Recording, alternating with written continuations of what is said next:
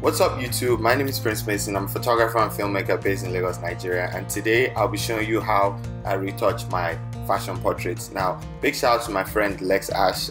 You can follow him on Instagram at @LexAsh. He provided this portrait of this beautiful model, and today we're going to be editing it the way I would edit my fashion portrait. Now, this was for his vintage wedding series, I guess. So I talked to him and told him to send me one of the images so I could use it as a tutorial for you guys. Now, I use frequency separation, and right here I already created my layers, but I'm just going to delete this. How I do my frequency separation is through an action I downloaded online, so I'm just going to click that. I like it. Click OK, and yeah, delete my check layer because I don't need it most times. Then I'll pick my mixer brush tool. Now all I have to do is zoom into my image and clean up her skin. Now the image is not too sharp, so I am not going to waste too much time trying to clean up her skin. Most of the things I'll do would be via frequency separation and dodge and burn, so I'm just going to blend in her skin a little bit. Now if you want to learn this technique, I have a video on my channel showing how to do this particular technique, so you can check that out too, and yeah, and just learn how to use the mixer brush tool with frequency separation. Now, like I said, I'm not going to spend too much time editing this image because obviously this is for a tutorial, and like I say in all my tutorials, if I had more time, or if this was like a paid project or a personal project, I'll spend more time on the image.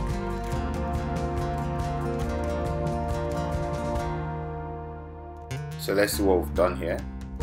Yeah, that looks better. Just gonna do that a few more times, just blend in the highlights and shadows. Now this model obviously has some blemishes on her skin, so we're gonna take care of that pretty soon. I'm just going to smoothen the hands right here. Now you can decide to use a brush for this technique if you want. I know a lot of people that prefer using brushes, but I like the mixer brush. It's a very convenient tool to use in Photoshop, so yeah.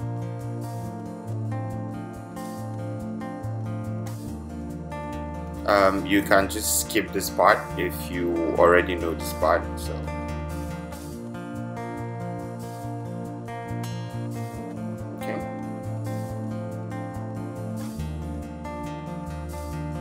let's see how far we come. Okay, pretty far. Image looks better already.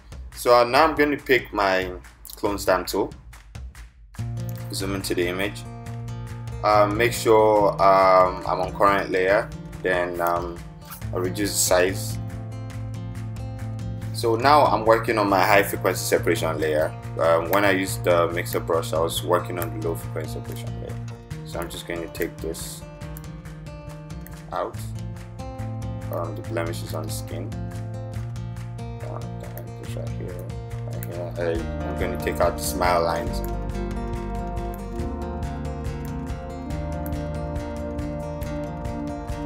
Okay, and I hope this tutorial comes out well because I'm using a new recorder to record my screen for this particular tutorial, so hopefully it comes out well. I'm still learning how to make better tutorials for you guys. Oh, that's not good. Just gonna take that. That's not good. Okay.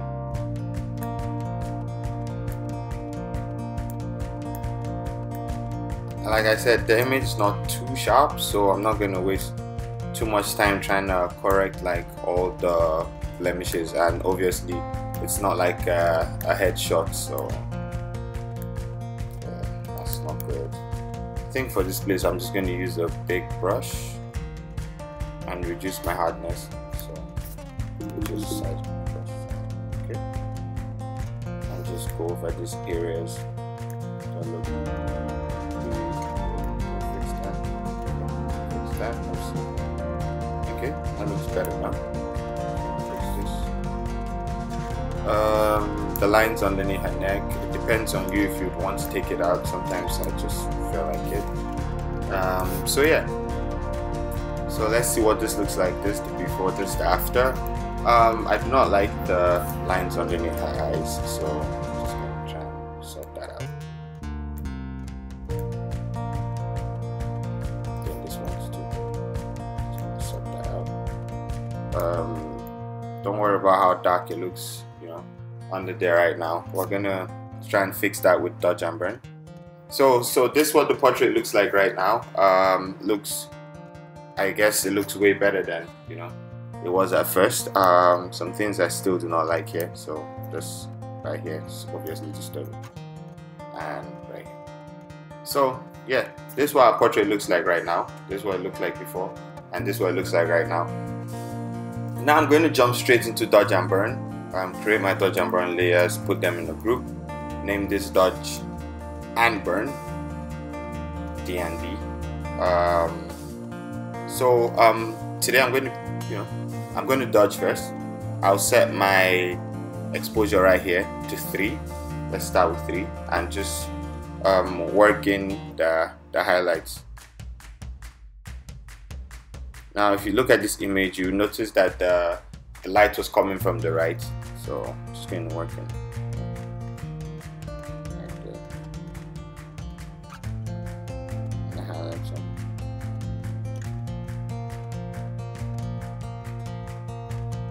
So I'm just going to turn off my turn this off. Now I can see the highlights on the chin after I turned off the frequency separation layer. Then I'm going to brighten under the eyes a little bit.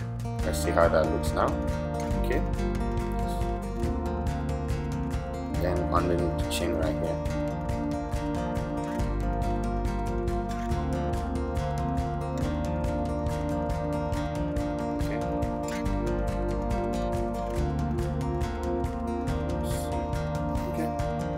And see what that looks like. So yeah, I'm guessing this looks better. I can always remove the dodge if I think it's too much. So, and that's the good thing about working non-destructive. So right here, we're trying to keep this tutorial as short as possible. The last one was pretty long. Yeah, then the hands, create this nice highlights on the hands right here too.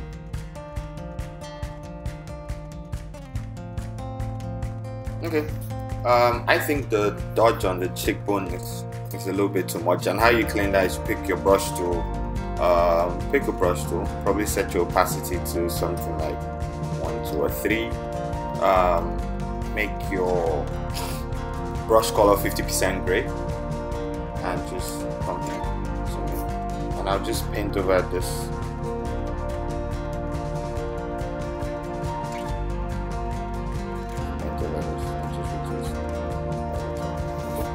So I think that's better now that we reduced it a bit. Okay. Okay, I'm guessing that's better now. So next thing, we're going to sharpen this image. I have a tutorial about how I sharpen, so please go watch that tutorial. So yeah, and we're going to start grading the image now. For my blacks, now how I grade is I use selective color and some other things. So first things first, we're just going to use selective color. So my blacks, I'm going to give my cyans +4 right here. Then I'm going to give my yellows -4. Okay. Then my neutrals, I'm just going to add +1 to my neutrals, just to add more depth to, or just to make the image a little bit more warm. Yeah. Then yeah, sorry, I'm just doing this off the top of my head. So next is going to be channel mixer. So I'm going to use my channel mixer. I'm going to set this to 72. I'm going to set my greens to 60. Then I'm going to set my blues to -50.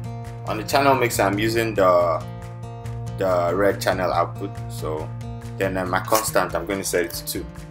Yes. Now I like how it looks on her skin, but I think it's a little bit too much, so I'm just going to take it out of her skin. So on the layer mask here, I'm just going to paint with 100% black brush. Just going to paint it out of the skin. So opacity is on 40. Just going to paint it out of her skin. So her skin looks really natural, and the grade is only affecting.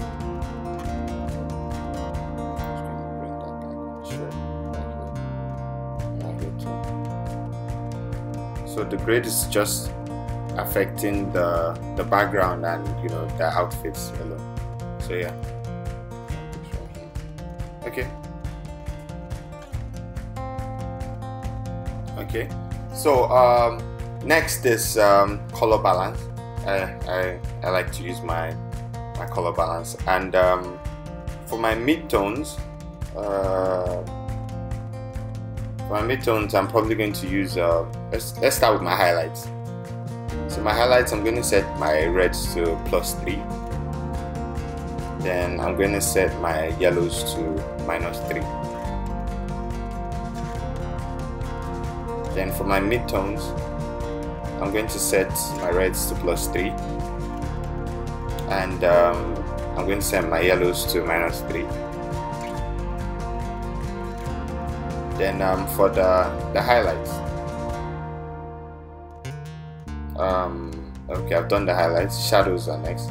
I'm going to set my shadows, I'm going to set it towards cyan, so that's in -6.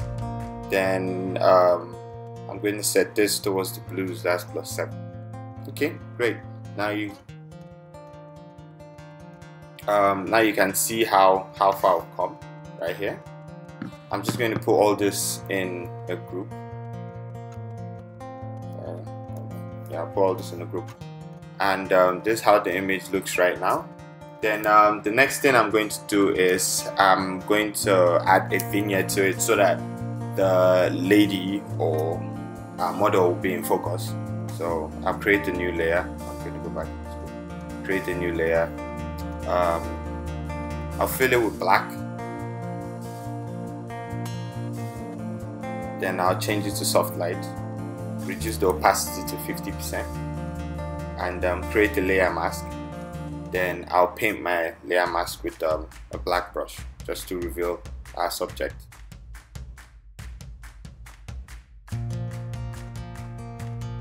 Okay,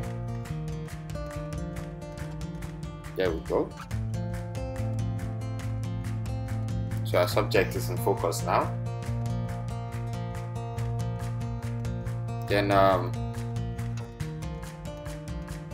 the next thing I'll do is I'll work with my my levels. Well, pick my levels. I'll pull in my blacks just a little bit to add more contrast to the image. Then I'll pull in my whites.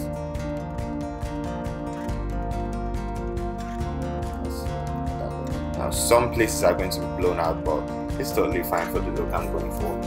So this is our image. Next thing I'll do is I think I'll create, let's see, what next. Okay, I'm just going to create a hue saturation layer and reduce my saturation a little bit. So like -9. Then the next thing I'll do is, now I just want to add a little bit more depth to the image. I want the image to look a little warm. So I think I'm just going to take this all the way to the top of my vignette, so it's like above everything. Then I'll create a layer underneath that. Pick a brush tool, pick a bright yellow color, and just paint right here. Then I'll set my blend modes to screen. Okay. Increase the size. Click OK. I'm just going to duplicate that layer and just move it a bit to the side. So,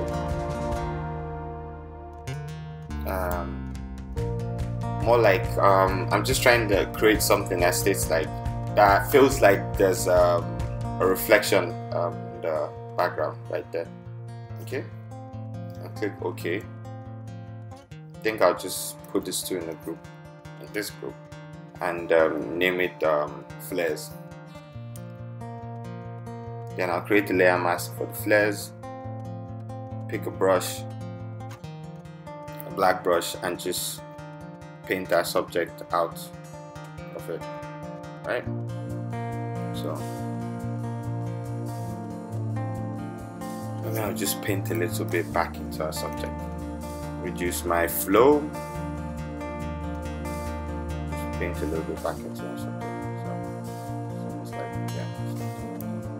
So yeah guys, this is the final image for what we've done today. I'm just going to put everything in a group and I'll show you guys the before and after. So I'm just going to zoom into this image, make it full screen, then I'll show you guys. So here's the before and here's the after.